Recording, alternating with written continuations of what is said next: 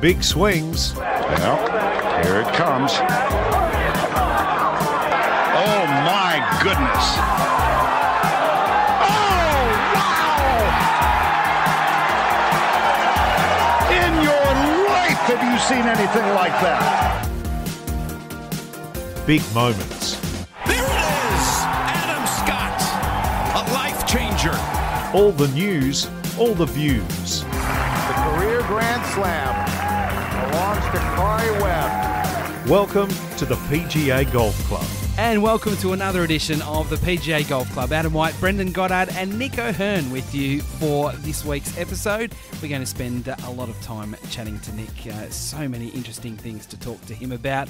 And also we're going to be joined by Jack Trent. Now, if you don't know who Jack Trent is, he has just finished inside the top 30 on the PGA Tour at his first attempt in the field as an amateur. He goes to university in Las Vegas. His hero's Adam Scott, and he actually beat Adam Scott over 72 holes. He had an extraordinary time of it. He's just walked off the 18th green, and he will join us on the PGA Golf Club. Tomas Mezera will join us as well. We thought, being Bathurst week, we should speak to Tomas because he's playing currently on the Legends Tour here in Australia.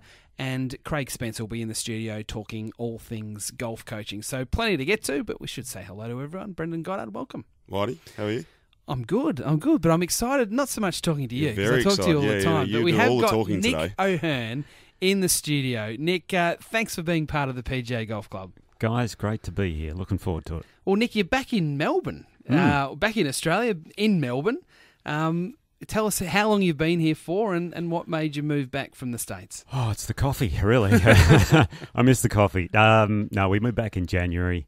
Been in the US about 12 years now, and it was time to come back. The kids are getting to an age where it was now or never. I got two girls, 16 and 13, who are full-on Americans with their accents, even though they were born in Perth. And it's been just great being back, and I'm sort of expanding my wings now. I stopped playing a few years ago, competitively full-time, and now just play part-time on the Aussie circuit, I guess you could say. And now I'm helping all the other golfers coming through, trying to help some elite players, young pros. And as it turns out, I guess the last few months, more just the everyday golfer, where I'm and it's more a mentoring role that I take on than a coaching or a technique type thing. I find my strengths lie more in course strategy, the mental side, and funnily enough, I started out a teaching pro when I was young. In my early 20s, I wasn't good enough to play the game at that point, and then figured out how to play for a while, for about 20 years or so, and now I've kind of come full circle. So it's great to get back into that element, and I'm thoroughly enjoying it. BJ and I want to sort of expand a little bit more on that mental side of golf and course management that you talked about. And of course, you've got your very popular book that we want to talk about as well. But just on your career, when you reflect back on it, for so long you were such a consistently good player, representing Australia all around the world. What have you got a couple of highlights when you reflect back on it now? Oh, yeah. I mean, the funny thing was I'd never really won much. I really only won a couple of times here in Australia. I didn't win in the US or in Europe. I just had a lot of really good results. So, yeah, I got that nickname, Mr. Consistency, for a long period. And I used to get badgered by the press in the States especially, where, they'd say, look, you're top 20 in the world, but you haven't won. How can you justify that? And I said, well, it's actually a compliment, I think, because it just means I'm quite consistent and I'm always up there. So my game lent itself to a lot of consistent results, hit a lot of fairways, a lot of greens, and had a good short game. So don't hit it 300 metres, or 300 yards for that, mate. I probably only get it out there about 240, 250 metres at the best of times. But, the highlights, definitely the Australian PGA back in 2006. That was probably my best season throughout my career. I think I was just on a bit of a tear and won the Order of Merit here, which was always a dream or a goal of mine. And then around that time, I played a couple of President's Cups, which is kind of good topic to talk about with it being on this year again back in Australia, 2005 and 2007. So just witnessing and being around other players in a team environment. Who was in your team at that stage? Oh, I reckon we got there's quite a few Aussies: Stewie Appleby, Pete Lonard, Mark Hensby, Ogilvy, Scotty.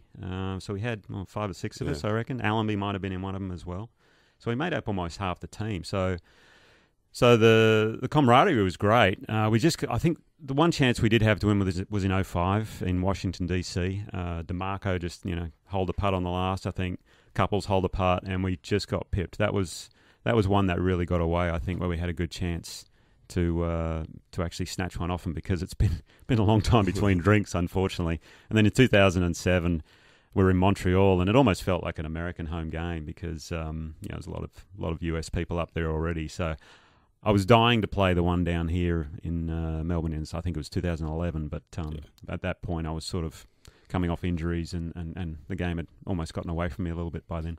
So how did you go playing when you didn't hit the ball as far as the others? And I mean, some of the distances that players are hitting the ball now are just crazy. Incredible. But how do you focus on your own game and not trying to match it with them or over hitting the ball and just playing inside your zone? Because I think there's something in that for everyone that likes playing golf, is not to necessarily try and emulate what your playing partner's doing.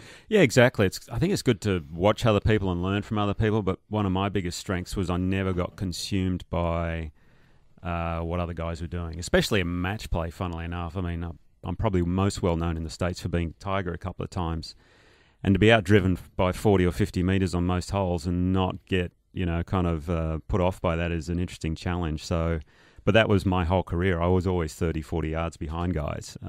But I just thought, well, I know I can't hit it that far.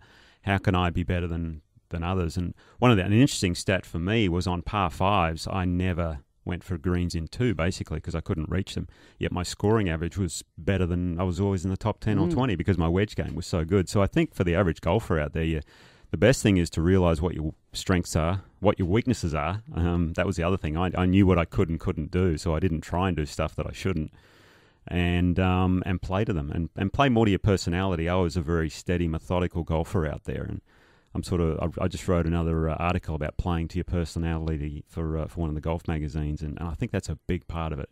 Just if you're a upbeat, hyper kind of person, don't try and slow things down on the golf course, and if you're a slow, methodical person, don't get all jumpy out there, and try and play quicker, which a lot of people try and push and pull you in different directions. So in my case, I just knew what I could and couldn't do, and I worked my ass off, and more so, I think the mental game was a huge part where I could really make up ground on other players. Did you know leading into the year that it was only a number of courses you could potentially win at, based on how the setups were, competition? Did you pick your tournaments to say, I can perform well this week, course suits my game? A little bit that way. I mean, in the majors, that's tough because, I mean, Augusta, I like Augusta, the Masters, growing up, I thought this course just suits me down to the ground. It suits a nice fade for a left-hander. A couple of the tougher holes there, like the 12th, is a par 3. That's the easiest hole on the golf course for a left-hander. For right holes, it's a nightmare. I'm thinking, I'd love to play here. And then Tiger blew the place apart in 97, and they lengthened it, and I'm going, oh, no. So, it suits a long-hitting left-hander. Other courses that I thought, well, I'm going to struggle around places like Houston, and one year I finished 3rd. So another one was Congressional. Like, that was a long, tough golf course. My first year, I really struggled. The next year, I played lights out. So you just never know when you're going to get hot in the game. But definitely the course is more like Colonial, Hilton Head in the US, Memorial. I mean, if I played a tournament at Hilton Head every week of the year, I would have been number 1 in the world. Yeah. That golf course, I hit driver on every hole around there. Everyone else is hitting 2-irons. So length, I was actually the longest player that week. It was fantastic. We talked, and it's the famous thing of you being able to beat Tiger in match play a couple of times. He tried to intimidate when he was on the golf course, and a lot of it got to do with his mental strength as well as his ability to hit the ball as he did. How did you intimidate on the golf course, or is that overstated when it comes to golf? No, in Tiger's instance, I think he's very much got an aura about him. I mean, I think maybe I just bored the heck out of him. I don't know. I certainly didn't have any, intimidation factor. In match play is a different game, and you can use this in local pennant matches and things like that. I mean, Brendan, we spoke at the start of the year at Metropolitan, with the pennant team there, and I sort of gave a couple of the tips that I tended to use. I like giving a putt early of 3 or 4 feet in match play, for instance, where you can, almost put the opponent a bit on the back foot, thinking, really, you just gave me that? Oh, okay. And then later on, they might have a putt of the same length, and you don't give it, and all of a sudden they're a bit put off by that. Oh, why didn't you give it to me? And they're going to miss, basically. So, but in stroke play events, it's a whole new ball. It's a different ball game because really you're just playing your own game against the golf course, and it really only comes down to head-to-head, I think, on the last 9 holes on a Sunday. So when you do have that chance, I think the area where I excelled in was because I was a short hitter, I could hit my approach shots in first. So in a way, I was applying the pressure all the time. Yes, it would have been nice to hit at 350, but you got to kind of use what you have and lend it to your favour. Were you one that watched leaderboards? Yes, I did. More so not until the back 9. I just like to see where I was and just figured, okay, what do I need to do here? Because if you're 6 shots behind, well, there's no point just parring in. I mean, hey, we got to get something going. Or if you got a 6-shot lead, well, you don't need to attack flags. So I like to just get a gist of where I was, get a feel for it, and then plan accordingly in stroke play events for sure. And my caddy would sort of keep an eye on it as well if I wasn't really taking much notice. The mental side of the game, and I want to bring you in here, BJ, when it comes to football, lining up for goal 40 metres out in front of 80,000 people versus 150 metres in to make birdie to win a golf tournament. Take us through the mindset of that, because this is, Nick, what you're really big on. I'll start with you because it is a golf show. And what goes through your mind when you're 150 metres out? You might have water to the right and bunkers to the left, and you're needing to make birdie. What is going through your mind when it comes to a process thing to try and make that as easy as possible? Well, the interesting part about golf to other sports like football is golf, the ball is stationary. So you have to influence the movement of that ball, whereas in other sports, it's more a reaction, I think. You know, the ball's moving, or in cricket, you're just, in the bowler, you're just reacting to whatever they deliver to you, similar to a kick in football. I think it's funny, interesting. I've been taking notice of other sports more. Set goal shots, in football has become fascinating to me because they struggle when they are, out in front and taking their time. A lot of them are now going to this hook type kick just because it seems more comfortable and it's more of a reaction. So I try and build that into a golf shot where the first thing you have to do is really make a decision on what shot you want to play at that time. If you've got, for instance, 150 metres out, it might be a 7, a 6, 5 iron, whatever club you choose, you want to make sure, okay, what shot am I trying to play here? Where's the pin? Where's the wind coming from? Take in all those factors and you come to a decision basically on the shot that you want to hit. The important thing is to then cut off at that point and go, right, I'm committing to what I just decided on. From then, that's the point where I try and make the rest of it a reaction, and it's more an execution process of being creative and feeling the shot. So the decision is all about using your mind and being logical in that sense, and then the execution is more about feeling and being creative. So that's why people like to visualize the flight of a ball, for instance. Jack Nicklaus used to say, I go to the movies on a shot. I love to see the flight, where it lands and do all that. I'm very much in that mold. So then as I step into the ball and to the time I take to hit it, I'm really not thinking about much. I'm more feeling. It's a hard thing to explain in a way. That's why I like to take people out on the golf course and show them these things. And the most important part for me, I think, once you're over the ball is once you take that last look at your target, whether it be a putt, a chip, or a full swing, and you come back to the ball, you start your swing or you pull your trigger straight away. When you come back to the ball and you get a little stationary over it and you hesitate, that's where the bad stuff happens. So if you can see the target, come back to the ball, react, that's why I talk about making it more of a reaction. I think that it really improves golfers' rhythm and the flow to their game, and they tend to hit better shots and they tend to think less. So that's a huge part about it. So go back to where you said you stand over it too long. So what are those bad thoughts? Or what is the bad, or rephrase the question, what are the things you shouldn't be thinking about? Well, what I find is doubt creeps in. Do I have the right club? Geez, I don't want to hit this left. What if I bogey this hole? It's all result-based thoughts. It's always result. Yeah. And, we always talk about the process in golf. I just want to take one shot at a time, commit to the process. It's very cliche, but it's so true. And the more time you have to think about it, the more those other thoughts can come in. That's why if you can react, and I'll bring it back to a footy analogy. If you're standing there and you've got your 30 seconds or whatever it is to take your kick at goal after you've took a beautiful mark, you've got all this time to think. Whereas if you're on the run, someone just handballed it to you, you give it a rip, there's no thinking, it's just a reaction. So I think that's why in football people kick better when they're on the run, for instance. Can you relate to that, BJ? Yeah, that's why I think when I talk about footy, but people, as soon as they miss a shot they're expected to kick, everyone comes back to, generally it's about technique. Oh, you drop the ball too high. But I was like, where's the discussion around the mental and what he's actually thinking? Because I totally agree with Nick that in football, and it's all about time to think, and it's all about time to think about outcomes. So the kick all of a sudden comes harder, which it isn't for a set shot as opposed to a kick on the rung, is because you got time to think. And that's what golfers, they spend 4.5 hours thinking, or most of us, but the trick is not to, it's think less. Yeah. So Jeff and I used to talk about, we used to say that professional sportsmen, probably golfers in particular, would pay a lot of money to think less. So if you can just simplify things and think less, I'll ask Nick, but when he plays his best golf, I'm sure he's thinking less. He's just in the moment, just see the shot, hit it. So it's totally true. So you get more time to think about in golf, but then in football, the one thing that relates to golf the most, I think, is the set shot and the mental side of the game.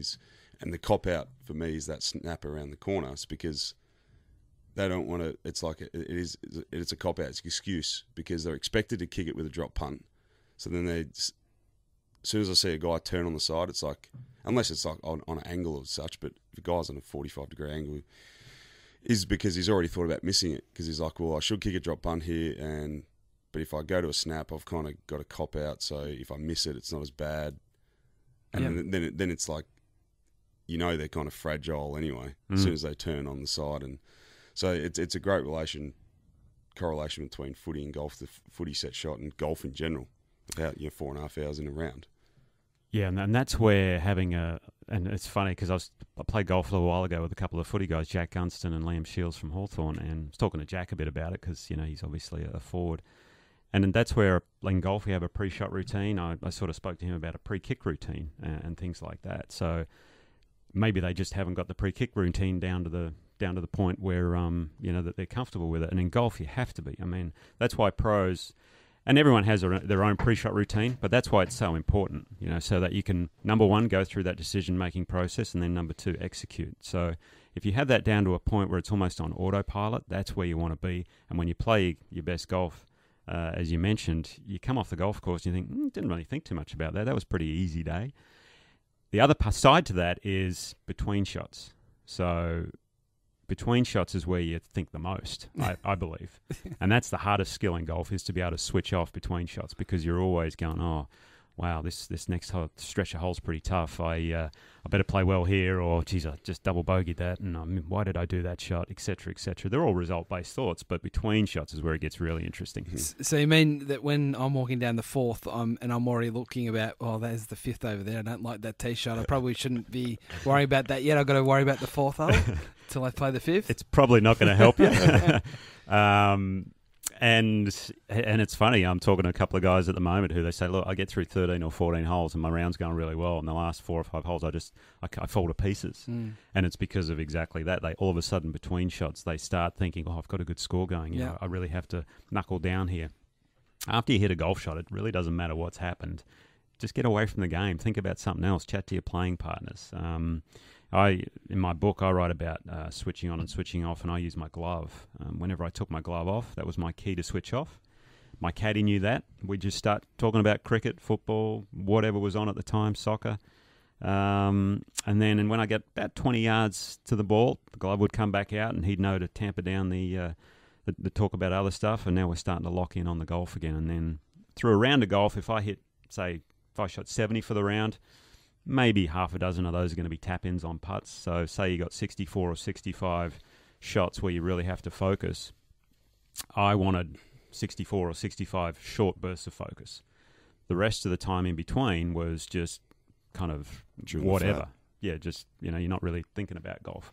What tends to happen is people have about 10 to 20 long periods of focus. They hit a shot and they walking down the fairway, oh, that's right, I've got to switch off, or they, start talking about, why did he just hole that putt, or why did I just 3-putt, or whatever it is. So it's a fascinating game, golf, and it's over 4 or 5 hours. It's kind of crazy. I feel like I'm lying on the couch here getting a more a psychological lesson than a golf lesson. We're about to be joined by Jack Trent, and I'm really looking forward to catching up with Jack because he's done some amazing things in Las Vegas today, and we'll hear his story shortly. But just one final one on course management, Nick, because I think it's a really interesting topic, which we probably don't have enough time to go through today. But We spend so much time talking about the technical side of the game, and Craig Spencer will talk to us a little bit later on with his regular golf lesson. But just some ideas around for the people that are listening today that might have a handicap of 14 or 6 or 21 of how you can actually pick up shots in your round by just thinking a little bit more around the golf course. And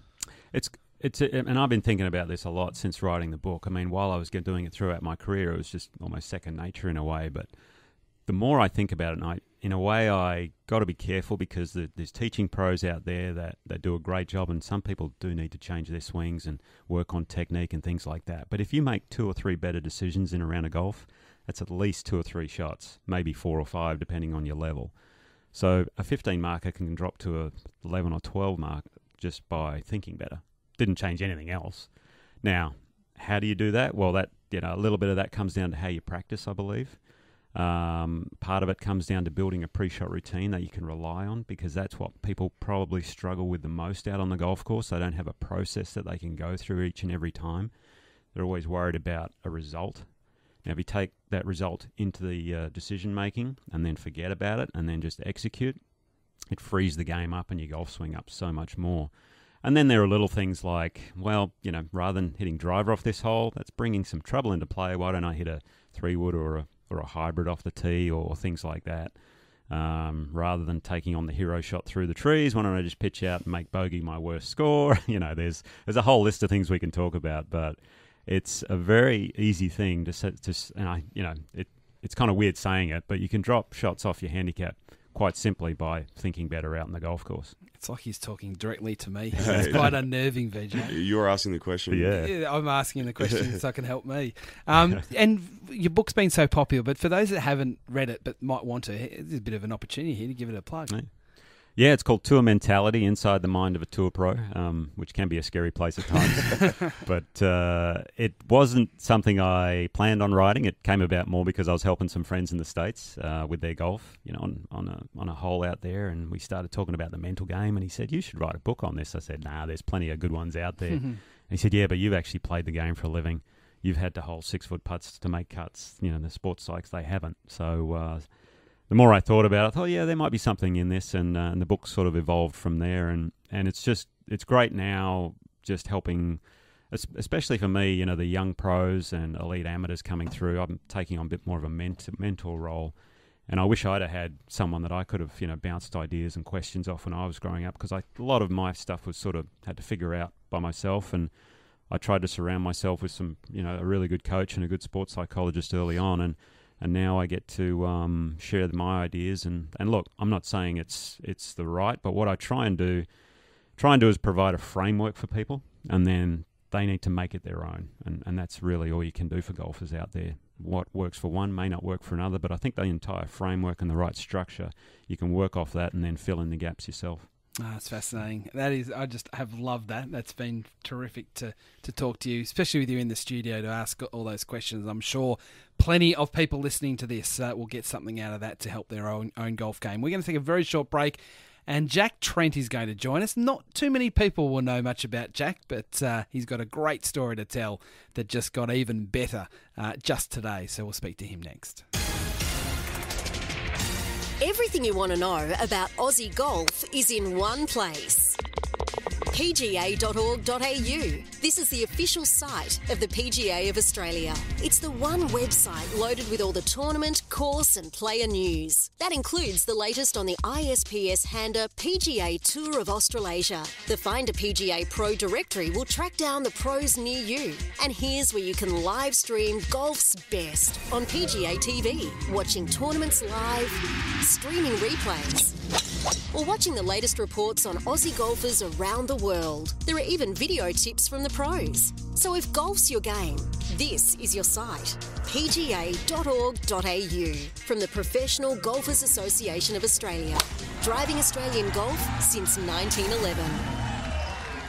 Welcome back to the PGA Golf Club, and this is going to be a real treat because an amazing story has happened over in Las Vegas involving a young Australian golfer called Jack Trent. Now, Jack is at university in Las Vegas, and got to play on the PGA Tour this week in the Shriners Hospitals for Children Open, and he has done incredibly well.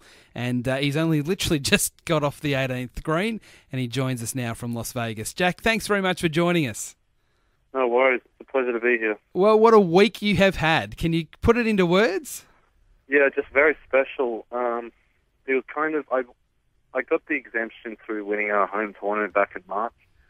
And, I was thinking, it's like eight months away, so we got plenty of time. And then we got to 7, 6, 5, and then all of a sudden it was 2 weeks out, and I'm thinking, holy, this is actually happening. So, to be in this position and, perform at a very high level and beat some quality names and just perform for all my family and friends out here is just unreal. Feels so good. Yeah.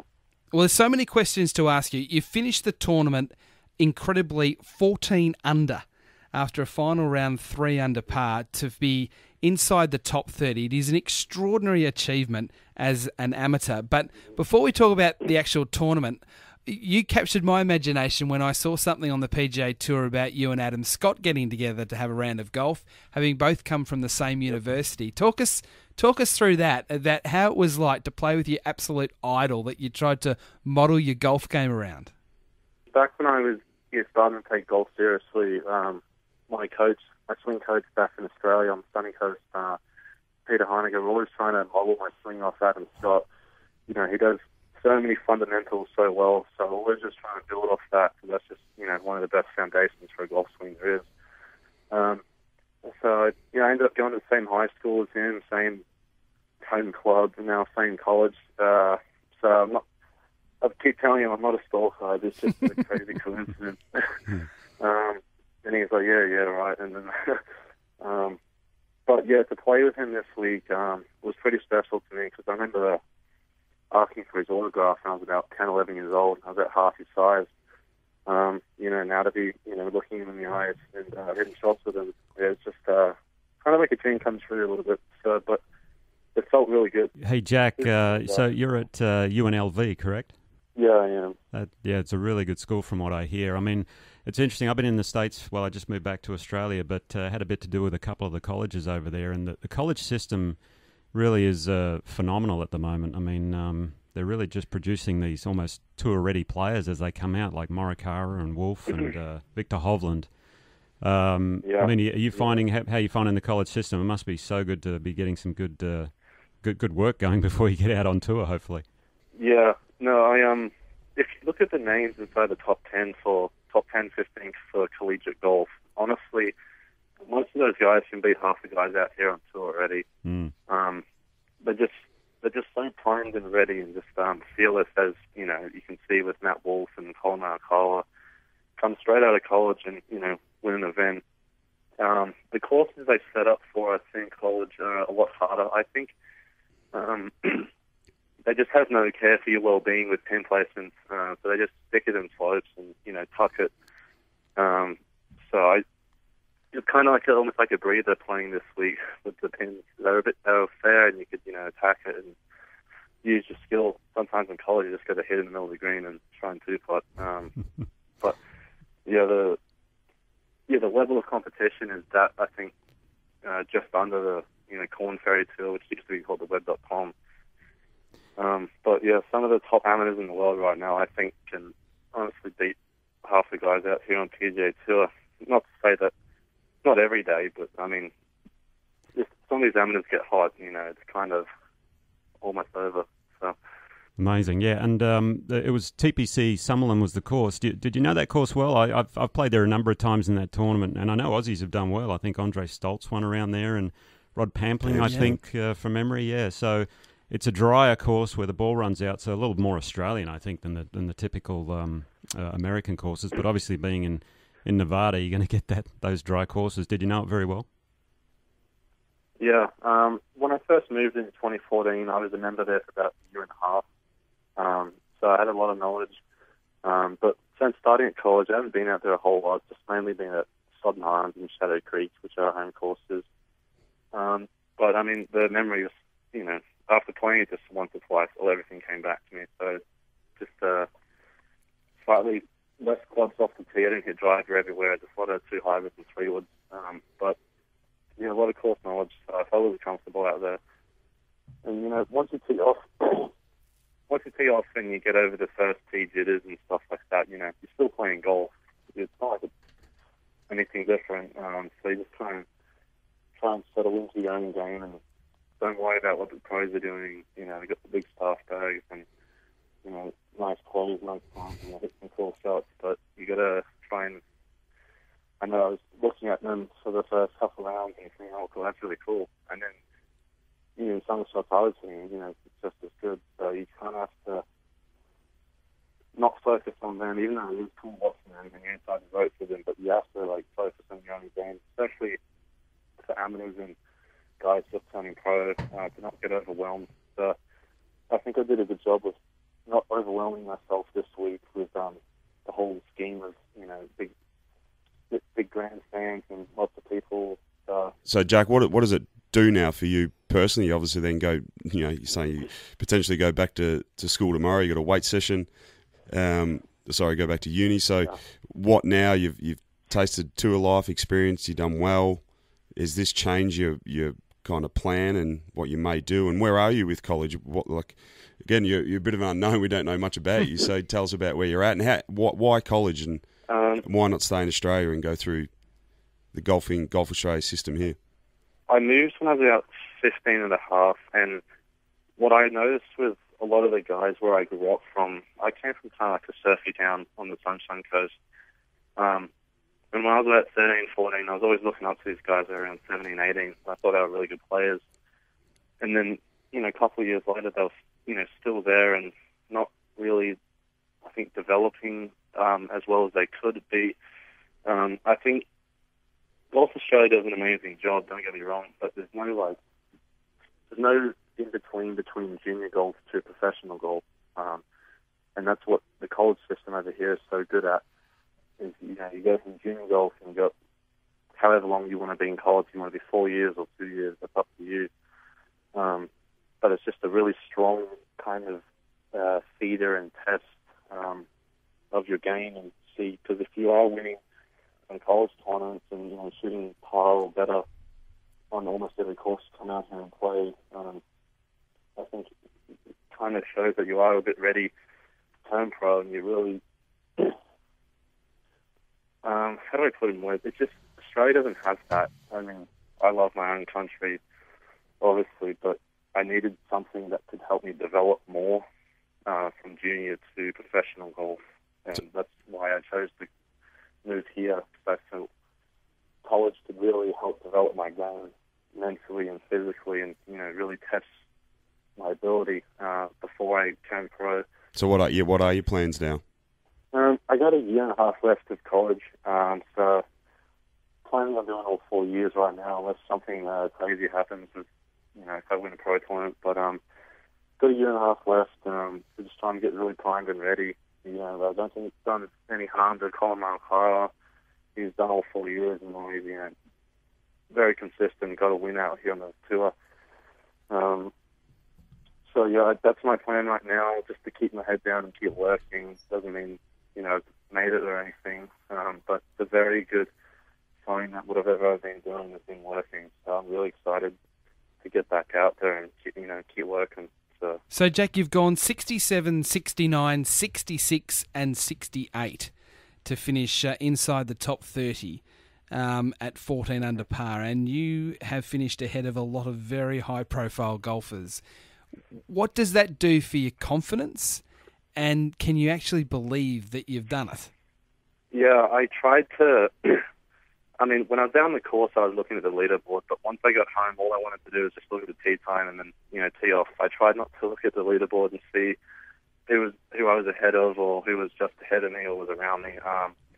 But, I've had a good look at it now that the tournament's done, and it's a bit surreal because, 6 months ago I was watching the PGA Tour. And even honestly, 2 weeks ago I was just watching. I don't watch a whole lot of golf because I'm traveling a lot, but a couple of weeks ago, I was just watching, these guys out on tour just playing, and you see them on TV, and then all of a sudden they're here in person. It's like, oh wow, you are real. which is kind of funny, but it's like, yeah, these guys do exist, so to beat a couple high-profile names just proves to myself that, hey, like, what you're doing is working. You can do this. You're big enough, you're strong enough. You get your putter hot. And you can make a lot of putts and a lot of birdies. You do belong out here. Maybe just not yet, but I mean, it is my home course. I did have some home course knowledge, but I do feel as I can compete almost with a lot of these guys. So I just proved that to myself. So you beat your practice playing partner, I noticed, Adam Scott, right? He finished a few places behind you, so well done on that, mate. That was awesome. But what's next? College season on at the moment? Some big tournaments coming up? Yeah, I've got one more college event in Florida, and I think Orlando. That's my last one for the season, and then I think I have one in Houston, Texas. I'll be representing Australia for, it's like the Spirit International or something. 15 countries there, so that'll be cool. And then I'm coming back to Australia in January to play Masters of the Amateur and Aussie Amateur. I think Aussie ends at Royal Queensland this year, so I thought I'd come back and see all my mates on the coast and play my old home course and maybe catch up with my old swing coach and see how everything's going.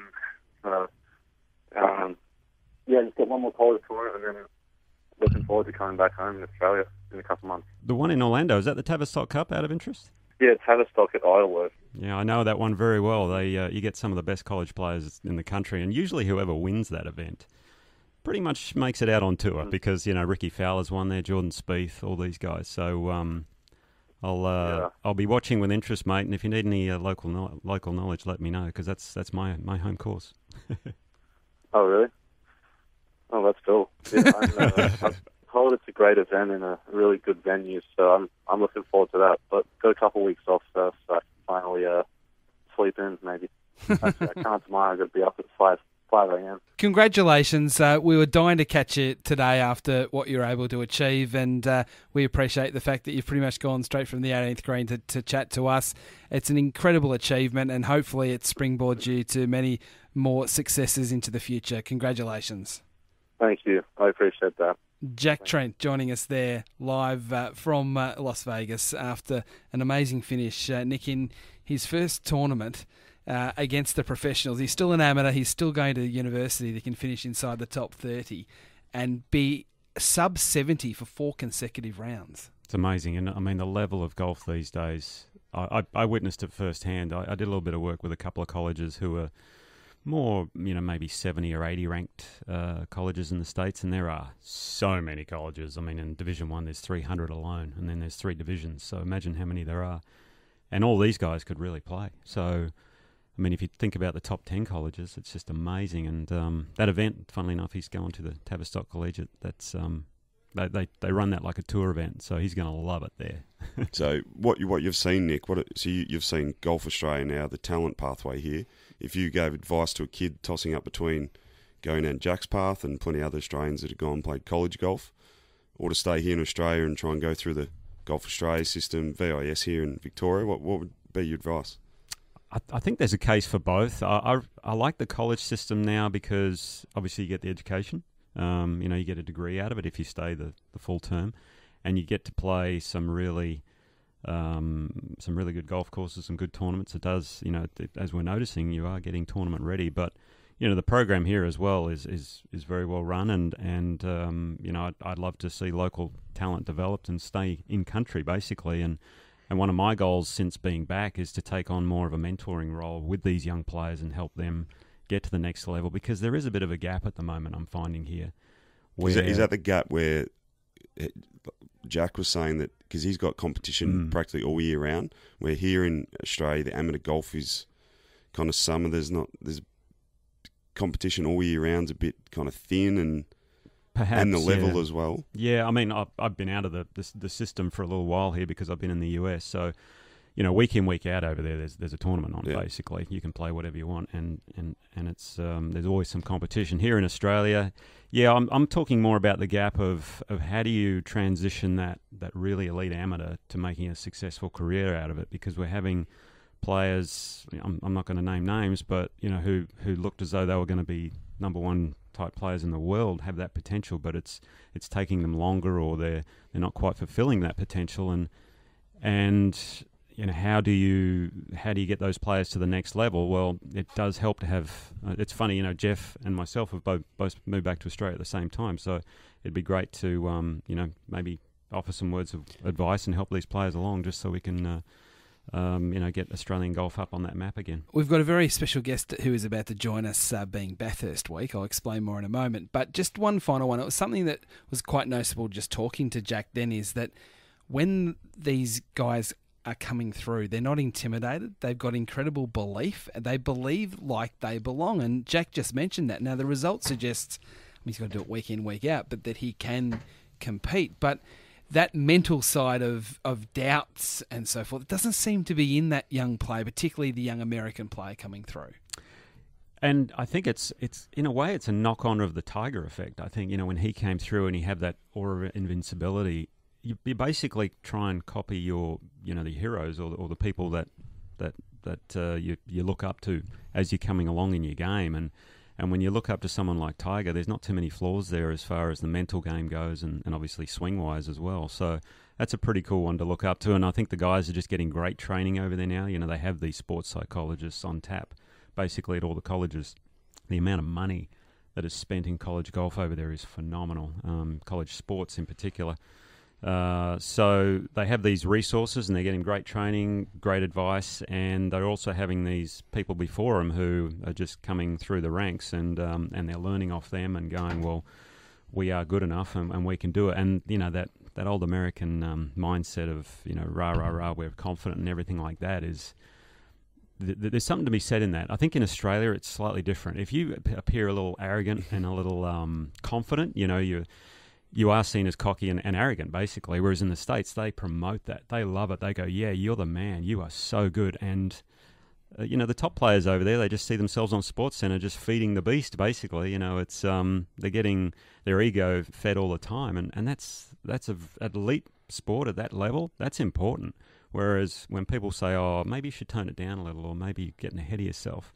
Hang on, well, am I really this good? Then the doubts creep in and things like that. So the Americans have it right in that side of things, I believe. Fascinating insights from Nick O'Hearn, who is we're very lucky to have as a co-host of the PGA Golf Club this morning.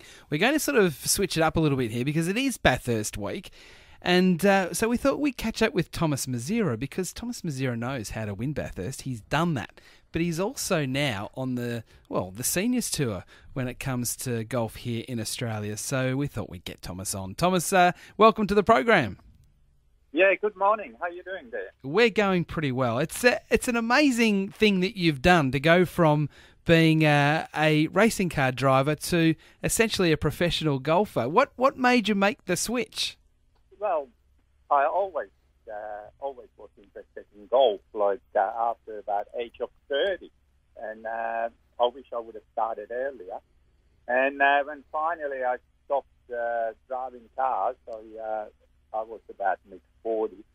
I gave myself 5 years to get a little better in golf and try to get on the seniors tour. And I got my handicap down to about 2 and went through the 2 school and managed to get through in a first time through the 2 school. And it's just a fantastic opportunity that something like that, it's possible to do for a hacker like me, because I'm not really a golfer. I just enjoy it and I like it, and sometimes I play well, but not very often. Yeah. So when you made the decision, you said you're going to give yourself 5 years. What was your handicap then to be able to get it down to as low as you did in the end? I was probably about just about in single figures, playing 9 or 8, something like that. And then it's just sort of a hard work, and I was sort of a bit stubborn. I never had any lessons, I just grabbed it and ripped it, and hope for the best. And I wish I would have a better approach and get some basics right. And it wasn't really until I started playing on the tour, I got a bit of a help from my mates. I travelled with, I travelled with Mark Tickle and Brett Burns, and Burnsy won the Order of Merit for the last 2 years on a seniors tour, and they gave me the advice, and it's sort of, I think I play better sometimes because of that, and I wish I would have done it earlier, and I would recommend anyone who would like to sort of try to get on the tour and try to get better, just go and get advice, go and get a lesson. I was too stubborn. Yeah. So, Thomas, how has the senior tour been? Is it kind of what you'd hoped, and what are some of the things you take away and you've learnt? Oh man, it's just fantastic because I was competing on my life in something like when I was a kid. Back at home, I was sort of doing snow skiing and a tennis, and then I, came to Australia, and I always wanted to do model racing, and I was competing all my life in model racing, and then you get over 40, and that's it in motor racing, like in a top level motor racing, like once you're in the mid 40, that's it, you're gone, and it's just great to have that opportunity to compete and measure yourself against the best, and the boys I kind of watched on TV when in a sort of those mid 90s, and now I play with them, and it's just great opportunity. It's sort of a great lifestyle. Yeah, well, that was one of the things I was actually going to ask about the racing side of things. Is there an age that comes along? You mentioned that 40-ish. I mean, that's the beauty of golf, is you can keep playing it, and as you're finding out, into the seniors tour. Is it more a 20-something type of sport, or into the 30s, or what's sort of the cutoff point there? I would say model racing, like your best years are from 19 to 25, and after that you sort of gain the experience, and because of the experience you're still good, and you probably a little better, but to actually have that the bravery and the mindset to it, I think between that 19 25 is the best age, and unfortunately once you get over 40, like the mid 40s, suddenly your eyesight deteriorates, and there's a bit of a delay from what you see, how you react to it, and it's probably time to give it away. And there are a few exemptions in a sport, like look at Peter Brock. He probably could go to till he was 50. Jimmy Richards in this country, he was unbelievable. He still was competitive after 50, but and Craig Clance to some sort of extent, it's amazing. We used to call him a junior when he started, but like he's sort of over 40 now, and he stepped down from a full-time driving, but he still will do pretty good as a co-driver, and especially this weekend at Bathurst. I still think he can win it as a co-driver. It would be hard to win it for him as a lead driver, but he can win it as a co-driver, giving a bit of a help to Jamie Whincup. Amazing. We talk about bravery in golf, 150-metre shot over water. We think we're pretty brave taking it on, but, you're talking life and death in the racing side of things. Has that sort of helped, maybe make the transition a little easier for you in the sense that it isn't life and death? Oh, well, that's the beauty of golf. Isn't it? You hit it out of bounds, you just reach for another ball, tee up, and then take up. Now, like in motor racing, you smack the wall, and that's it. You're out of the race. And it's, but unfortunately, what I'm finding, the biggest difference between motor racing and golf is you got too much bloody time between the shots in golf. You've got too much time to think about it, and you really can, your mind can destroy you. And in motor racing was more of an instinct. You just get on with it. Golf, unfortunately, you've got too much time to think about it. Well, Thomas, it's been great to catch up with you and just share your story, to go from one sport to another and such an extreme difference. It's been a hell of an achievement, and continue. Good luck with it all. Okay, thank you very much. And, for those people who are listening, just, take up golf and get on with it, because it's just fantastic sport you can do for a long, long time. Yeah. Well, you've certainly motivated me. I'm back on. I reckon I can get there by I'm 50. So that you've given me some motivation. Come and join us on a tour. It might be easier said than done, but we'll certainly give it a go. A couple of years away. Thomas Mezera as well. That's right. Thomas Mezera joining us on the PGA Golf Club. We'll take a short break. Craig Spence is going to join us in the studio as our resident coach, and he's going to tell us, this is very exciting, how to play like Patrick Cantlay. I want to hear more. We'll do that next. RSN Podcast, all your favourite RSN shows and loads of new programs. You can listen or download wherever, whenever. And now we're on iHeartRadio, the world's #1 radio and podcast app. RSN Podcasts on Spotify, iTunes, Google Podcasts and at rsn.net.au. And now on iHeartRadio. It's free at your app store or head to iHeart.com. And welcome back to the PGA Golf Club. Now, we've got Craig Spence from the Albert Park Driving Range with us, as always, giving his tip of the week. Craig, you're in the studio with us this morning. Welcome. Yeah, good to first time in the studio, Absolutely. Adam. So I found it eventually. Now, what we're going to do with you is when you come in and give tips, you're going to try and sort of relate it to something that you've seen on, whether it be the European Tour or the PGA Tour. To try and sort of get our listeners to replicate what's actually happening out on tour and just explain a little bit more about why they hit the shots they hit and how they hit them. And there was something that caught your attention on the weekend. Yeah, well, the Shriners is on in Las Vegas this week, and anytime Kevin Na's involved, I like to watch because he's an interesting unit. But I'm not referring to Kevin this time. I watched Patrick Cantlay play a couple of pitch shots, and if the listeners go to the round 3 highlights, they'll see 2 pitch shots in particular that Patrick Cantlay plays. And why I like him is I get asked about how do you spin the ball all the time. That's like this first one's length, consistency, and then how do I spin it? And Patrick Cantlay hits these 2 pitch shots that are skip, spin right beside the hole, and I think it's a great one for our listeners to learn about. Absolutely. Now, I want to take notes on this myself, to be honest. So, how do you do it? All right, so the myth is that you have to hit down on it, and a lot of players, when they do that, they shut the face down, they hit down on the back of the ball, sure, but that de-lofts the shot too much and the ball takes off too much. What you'll notice when you watch Patrick in the highlights film is that he actually barely takes a divot. And what he actually does is he has the club set up very neutral. He takes the club back on the inside a little bit on the natural plane, the natural curve, and he comes back, but he's shallow under the ball. He comes under the ball quite shallow and just clips it off the turf. The ball shoots out. One of them's about 50 metres, the other one's about 35, 40. And the ball skips and checks. So for our listeners, if they want to practice that, what they can do is they can set up a couple of alignment sticks facing towards the flag stick. Probably want to be about 40, 50 metres out.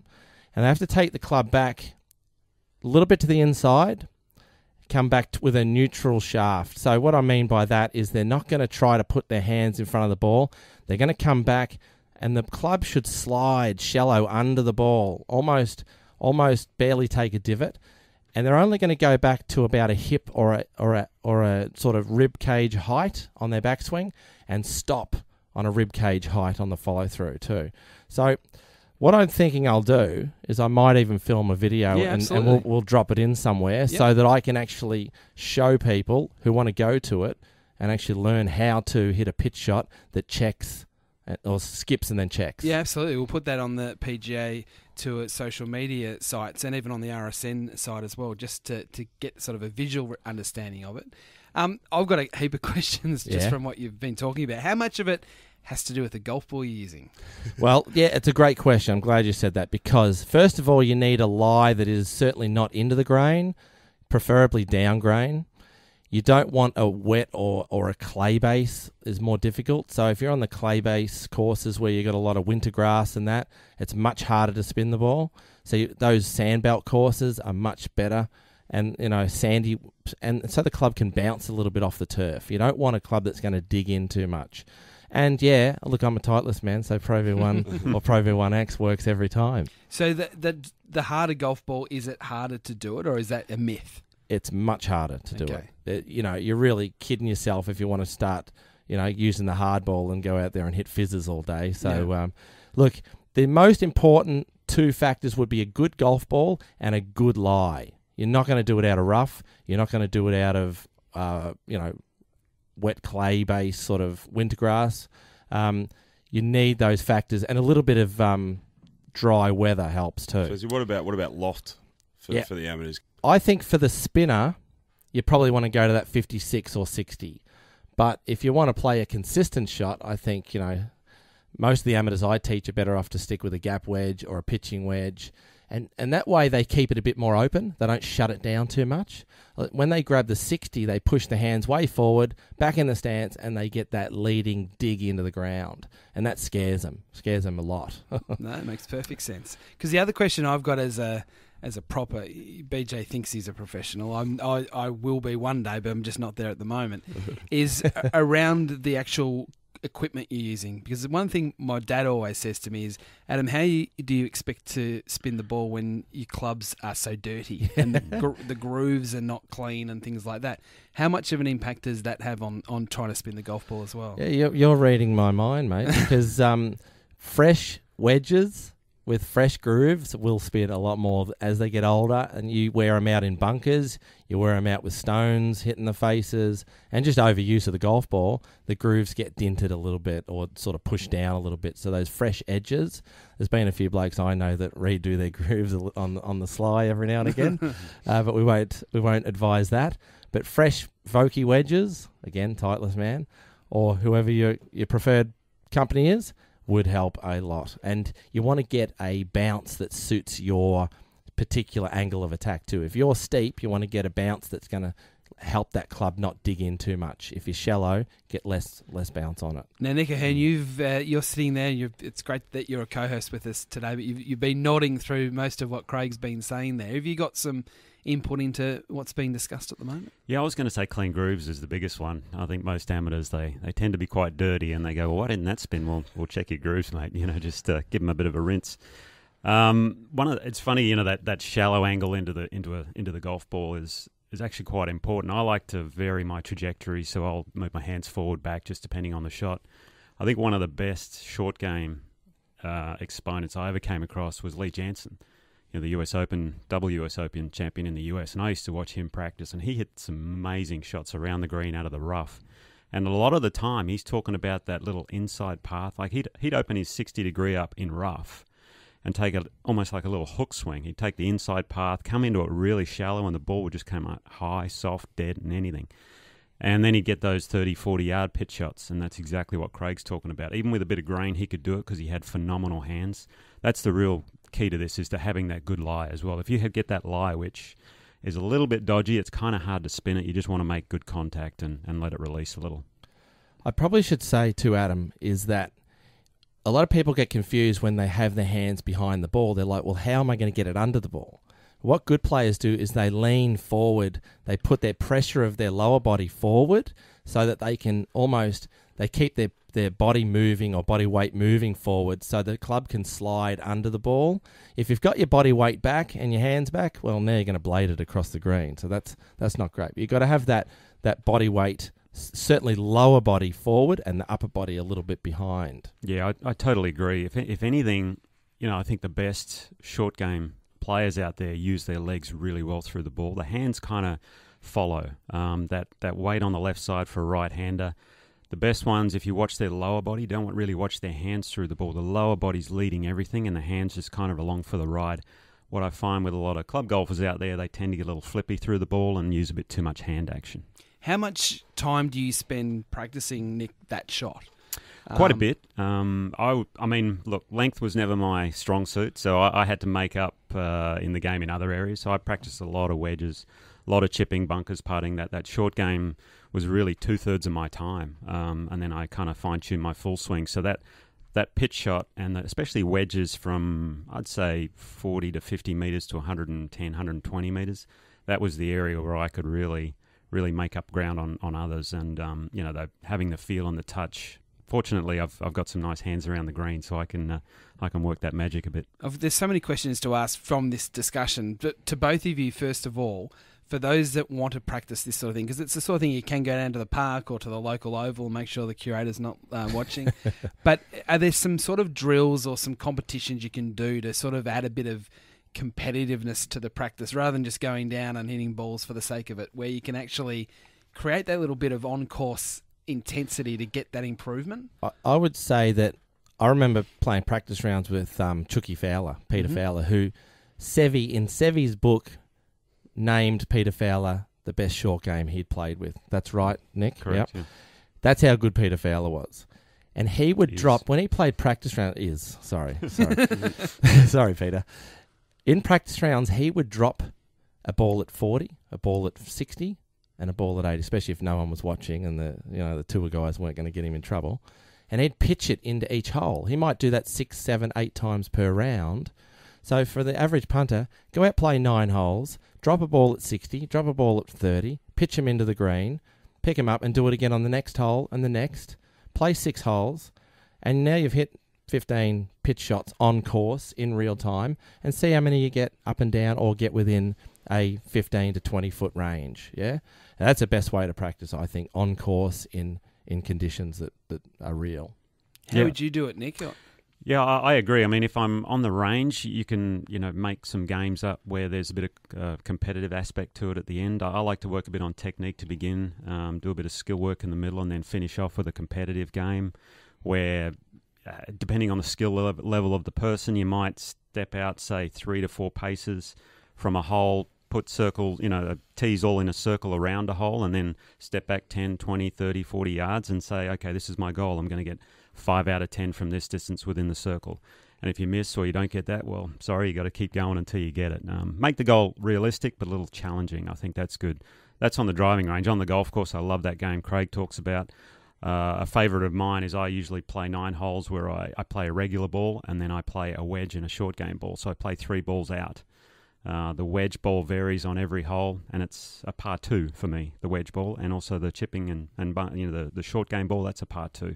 See what your score is at the end. Write down how far your proximity is to the hole and try and get better every time you go out that way. So that's a great little game to play if you've got 9 holes and you've got a bit of time on your hands. Well, thank you for coming in today. There's so many questions I want to ask you over the next few weeks with different shots to play, to learn, to practice, all those sorts of things. So I hope that everyone that is listening now can get something out of what you're going to bring to the show. And I'll film a video tomorrow. Yep. And I'll flick it in. All right. We'll put it on the PGA social media network, and we'll also do it through RSN as well. And so we can all play like Patrick Cantlay from inside 60 metres. Beautiful. Fantastic. Craig Spence joining us on the PGA Golf Club. That's all we've got time for today. Nick, thanks very much for coming in. We really appreciate it to have someone of your calibre in our studios talking golf. It's been a real treat. Thanks for having me. And thanks, BJ. Thanks, Whitey. We'll catch you all again next week.